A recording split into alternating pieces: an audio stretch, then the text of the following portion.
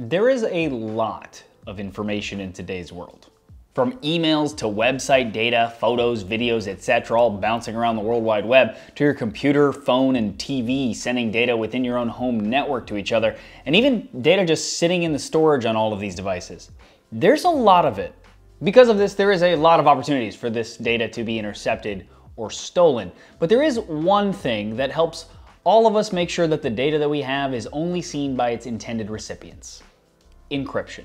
So in this episode of Decodr, where I regularly break down a piece of technology for you guys, let's talk about what encryption is, how exactly it works, and how it helps to protect all of that data that's just floating around.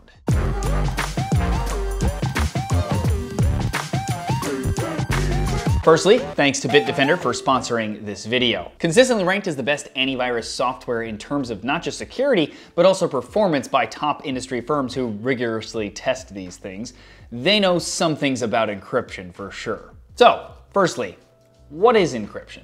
Well, there are two states that encryption can be used: in transit, in other words, being sent from one place to the other, and at rest, in other words, say, sitting on a drive somewhere. So to start, let's talk about in-transit encryption.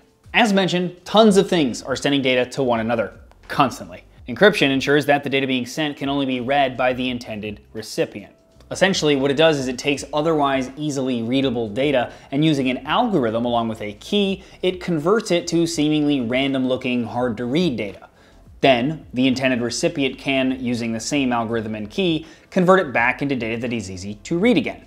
The general idea is that anyone who intercepts the data on its way doesn't have the algorithm and, more importantly, the key, and so they won't be able to read it. In addition to protecting the data, using some systems, it can also guarantee that the data is coming from the specific source that it was supposed to. Now, there are two main ways that this works in modern encryption: symmetric and asymmetric encryption. In symmetric encryption, there's an encryption algorithm that has been decided by both parties to use to encrypt the data. This essentially is a mathematical algorithm called a cipher that takes the readable data, called plain text, and then converts it into seemingly random data, called ciphertext. Now, in order for both parties to be able to read the data that gets encrypted, they each need to use the key and plug it into the chosen encryption algorithm for it to encrypt the data, and then the same key can be used to decrypt it on the other end. A good example of this is, say, your home Wi-Fi network. Chances are that your home Wi-Fi is using the AES encryption, or the Advanced Encryption Standard algorithm. How this works is that, firstly, all of your devices on the home network need to support this algorithm method along with your home router. Then, when you make a password for your Wi-Fi network while setting it up, you actually create the key. This key gets plugged into the AES algorithm on the router, and that scrambles the data in a specific way that it can only be unscrambled by a device after it connects to the Wi-Fi using that same key. Now, when using a public network, technically everyone on that network all has the same key, and so theoretically they could see all of the data being transmitted over the network if they wanted to. And this is where VPNs, or virtual private networks, help. These essentially encrypt your data before it's sent over the network to their own server, where it is then decrypted and sent on from there. Data comes back and is re-encrypted before being sent back to your device. And VPNs are a cheap way to make sure that even on public networks, your data is still encrypted. If you want to check out Bitdefenders, I'll leave a link below. Now, asymmetric encryption is a bit more complicated, but here we go. In asymmetric encryption, also called public key encryption, there is also an agreed upon encryption algorithm that both parties have to each use, but instead of one key, there are two that are linked. So there's a private key that is kept secret by one party and a public one that is given out, and so anyone can find it and use it. The private key is used to encrypt data and send it to users. They then use the public key to decrypt it and read it. When they send the data back, they encrypt it with their public key. Now, in a symmetric system, anyone would be able to just use that same key to decrypt everyone else's data. But in an asymmetric system, however, only the private key can then decrypt that data. So anything encrypted with the private key can be decrypted by the public key, and anything encrypted with the public key can only be decrypted by the private key. Okay, I understand it's a bit complicated, but bear with me. Here's an analogy that I'm gonna butcher this name. So here's an analogy that this guy came up with. I'll link to this below, by the way. Imagine you have a chest with a lock that, instead of just having two states like normal, unlock and lock, we have three. Locked by turning all the way to the left, we'll call A, unlocked in the middle, B, and locked by turning all the way to the right, C. Then there are two keys. Key 1 can only turn the lock clockwise, so from A to B to C, while key 2 can only turn it counterclockwise, so C to B to A. Now, let's say key 1 only has one copy, and only one person has that copy. This is the private key we talked about. While key 2 is copied a bunch of times and handed out to anyone who asks for it, so a lot of people have it. This is the public key. So if the person with key 1, the private key, puts some data in the chest, and then, since it can only turn to the right or clockwise, it turns the lock to lock it in position C. Anyone now with key 2 can come up and turn the lock to the middle, B, since that's counterclockwise, and unlock it to get the data. They can then put their own data back in it, and since their key can only turn to the left again, they do so and lock it in position A. Now, anyone else with key 2 can't unlock this, since they can only turn to the left. But the original person with key 1 can turn it to the right again to get to that unlocked position, take out the data, put their own data back in, turn it to the right to lock it again, and the cycle starts anew. Okay, so while this seems odd, it's actually really useful. In fact, there's something that you probably do all the time that uses this method: browsing the web.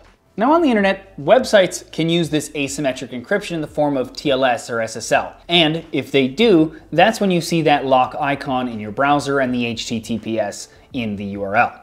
So when you visit a site that uses SSL encryption, your computer sends a request to the site and the site provides the public key, key 2 from our analogy, to your computer. It then encrypts its data with it and sends it to the site. The site then uses its own private key, key 1, to decrypt it, then encrypts its own data, sends it back, and so on and so forth. So now, when you, say, input your credit card info, for example, it is encrypted in transit to the site, as is all the other information the site sends back. There's also a way to add an additional layer of encryption on top of this that's become popular lately, and that's by using a password manager.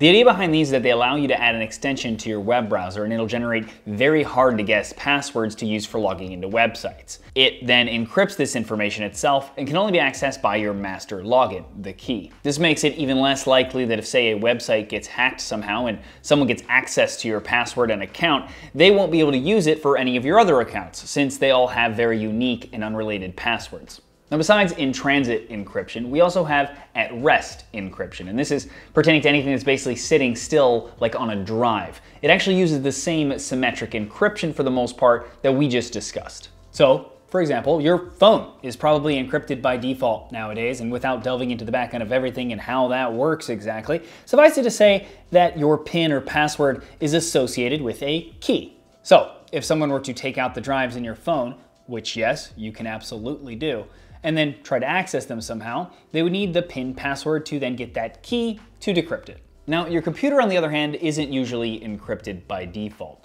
but there are programs to help you do so if you wanted. These let you set a password to then encrypt a specific drive or a folder, and then everything in that folder gets scrambled and cannot be read, even if someone were to steal your computer.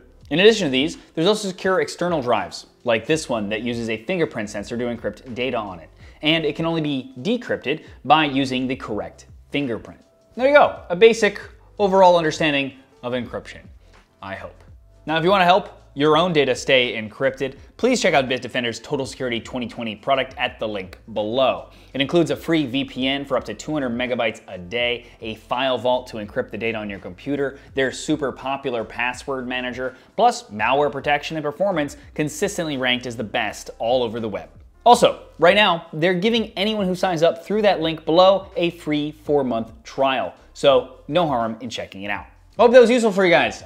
Let me know in the comments other topics that you'd like to see me decode on this series. Also, just general suggestions about the series overall. Would love to hear from you guys. Always appreciate it. If you like this video, though, please thumbs up it or share it. It's greatly appreciated. Also, check out the rest of the channel. If you like what you see there, please subscribe and ding the bell next to it. Subscribe so you get notified when I do new videos.